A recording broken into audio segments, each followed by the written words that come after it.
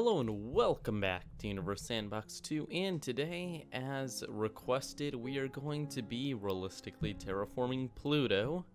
So, this is actually going to be easier than most of our other terraforming videos, because Pluto has a very nice and, well, Pluto already has a little bit of ice on it, and Charon is right here ready to be collided into Pluto to heat it up and give it an atmosphere, so we're basically just going to go ahead and do that. Of course, the one unrealistic part is getting the amount of power and thrust needed to deorbit an object as big as Charon, but, you know, we'll figure it out. That's fine. But we're just going to begin to cut the velocity on Charon, and you'll see very quickly that this causes it to go towards Pluto, and we'll see what happens when they collide.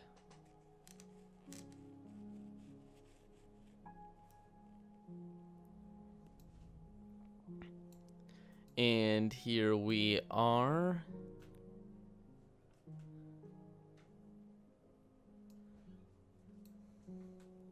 And we have collision. As we can see, Charon is basically ramming straight into Pluto. It's not at a extremely high speed, but the size of Charon compared to Pluto is sure to leave a bit of damage. Okay, so it looks like we saw some water there for a second before Pluto kind of glitched out there and flew away. What's our temperature looking like? Negative 58 degrees. So that by any means isn't amazing, but we can fix that. It's much better than it was before, and it looks like all the water is actually being blown off through solar wind and other things. How much is left? None. It has lost actually all of it. Good job, Pluto. Well, you're going to need a little bit more mass than that, aren't you? Okay, so how are we going to make this work then? Pluto's losing everything it's got due to just the lack of gravity on Pluto is troubling for our purposes, and we can see it's still shooting out all of the materials that we added, which is a bummer. It's going to make it slightly challenging to do what we're trying to do. We need to increase its mass, which means probably deorbiting all of the objects around it would be a good start to do that. So if we're allowed to deorbit Charon without it being against the rules, we'll just do all of them, even though this isn't really going to do much because these are so ridiculously tiny. It's still a start. It's better than nothing. Hail Hydra. And Nyx, let's just pop that down to like 10 meters per second, something insanely slow, and pop. It looks like Pluto is doing just fine. Not really. Hydra just flung itself really far away.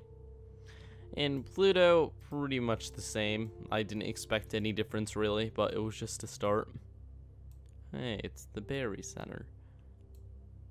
Okay, so now we have a serious problem. We need to increase the mass of Pluto, and to do this, we are basically going to have to cheat. Yeah, this is a part of it that there's no way we're going to pull off as it is. We need to get that water from Charon back, so we'll just set it to like 10% because it's going to lose it, and maybe it won't lose it. Once it becomes solid though, if we give it its heat back, it is going to lose it, and pretty quickly too. Yeah, it's already lost all of it. So it needs a bit more mass, so let's give it a little bit of mass, and we need to give it a lot of mass. So to maintain being at least semi-realistic, we'll do this without using the little button there. We will actually collide things with it, and we will use Europa because Europa has water, so that's a good idea. Europa is actually bigger than Pluto. Well, maybe we have to increase Pluto's size a little bit before doing that. It's okay, Pluto won't mind.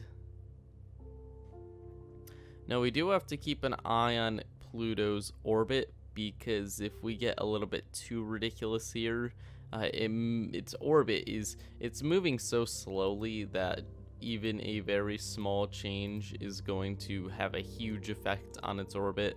But we'll keep that in mind so that we don't accidentally destroy Pluto completely. And let's well, bye Europa, nice knowing you. There we go. Oh geez, that looked like it was going to hit, but it didn't. Because of the speed of Pluto moving, we're going to have to do this with the launch tool. And Europa. There we go. Bam. Pluto, I'm sorry. Whoa! Europa actually survived that. That was not to be expected. And Pluto is going to get a lot of mass through these collisions. Let's go, Pluto. We're going to give you... Of course, out of our realistically terraforming series, this is now the least realistic one because of we're just kind of spawning in giant objects. But, you know, we're doing it the most realistic way possible in the game. So, we're trying at least. So, Pluto is gaining a bit of mass. And as we can see, it's actually quite large now. It's 14 times the size of the moon, which, if we put that in terms of Earth, that's 1/5 the size of Earth, pretty much. So Pluto is almost good when it comes to size. It's almost where we want it to be. One thing that may have been messed up by all of those collisions is its orbit. That definitely had an effect on its speed. Yeah, it went from 5 kilometers per second to 75 kilometers per second, so we have no clue where it's heading now. We'll keep an eye on that. And well, I'm assuming it's just getting rid of all of its water again. Wow, it actually stabilized with some water, so we have successfully done that. Good job to us. Probably too much water. That's a lot of water. And once it goes under 100 degrees, it'll allow some of that water to condense. Or earlier, because some parts of the planet aren't the average. And then there we go. Water on Pluto. Good job. Good job, us. We're just going to cut down on the water a little bit.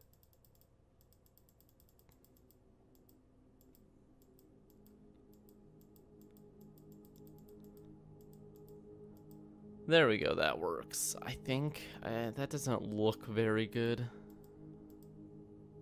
Oh, that is way too little. Okay, that works. That works for me. That looks good. There's some oceans. Good job, Pluto. You don't look too bad. Now what we're going to do is we are going to mess with Pluto a little bit. We're going to look into atmosphere. Now, during collisions, atmosphere is not calculated by the game, so we have to do this manually. So let's pop over to, well, Earth similarity is 67.8%. Well, that's quite impressive considering we haven't done much to it yet. Magnetosphere, we should probably give it. Boop.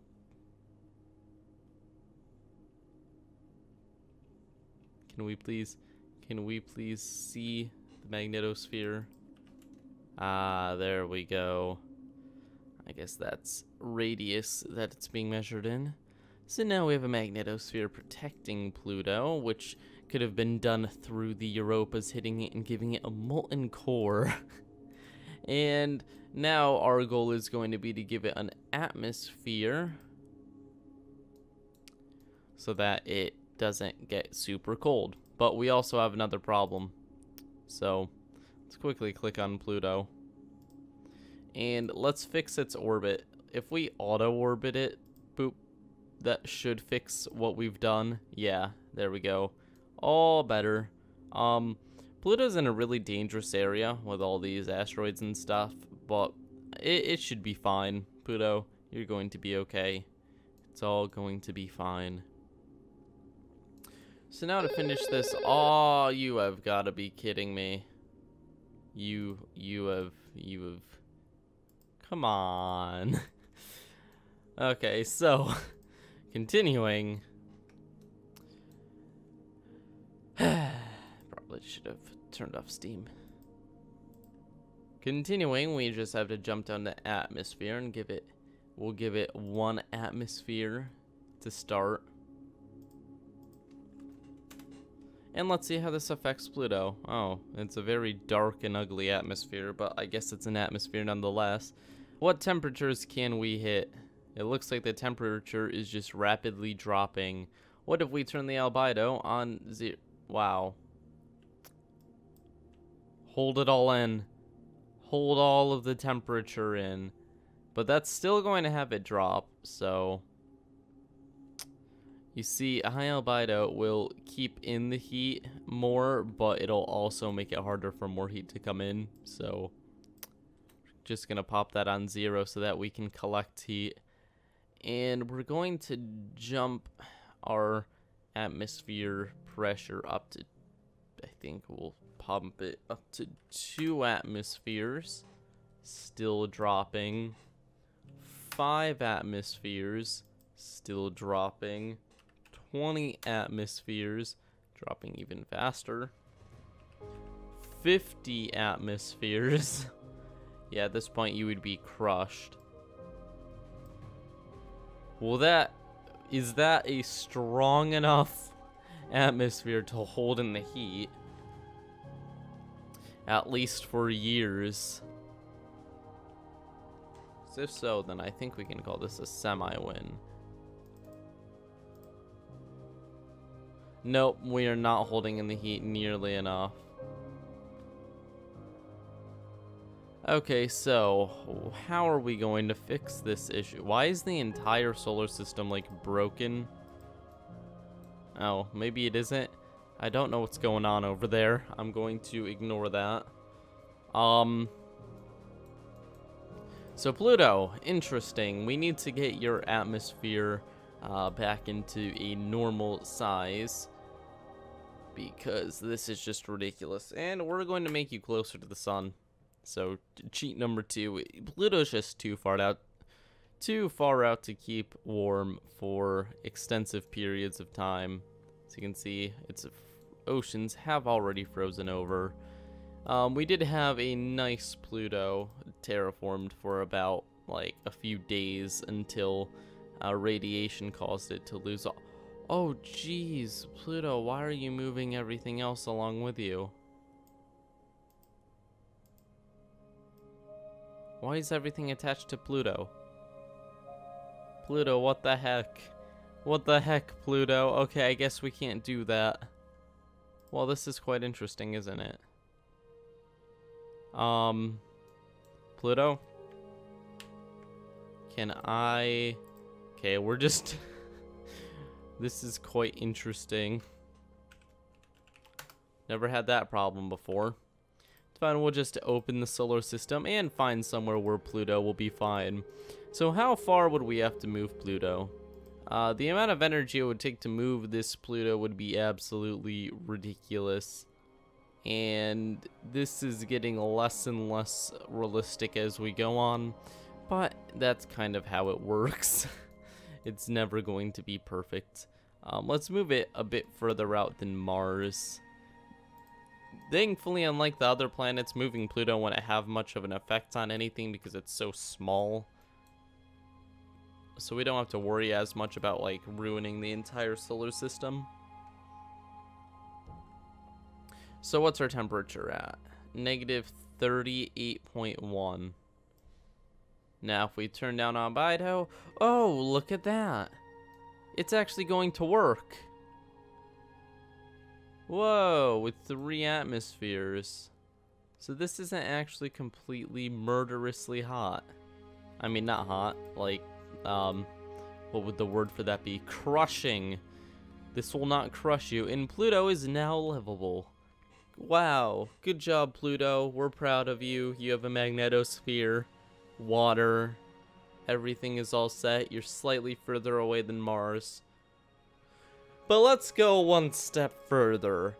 Heck, let's just completely ruin the realistic part of this. And you know what would be really convenient? If Pluto orbited Earth, because then we could just like send like little rockets up, and we wouldn't even have to send them very far. So let's move Pluto in real close to Earth.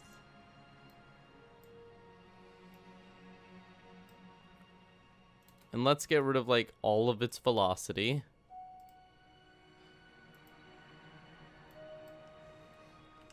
And then let's auto-orbit it.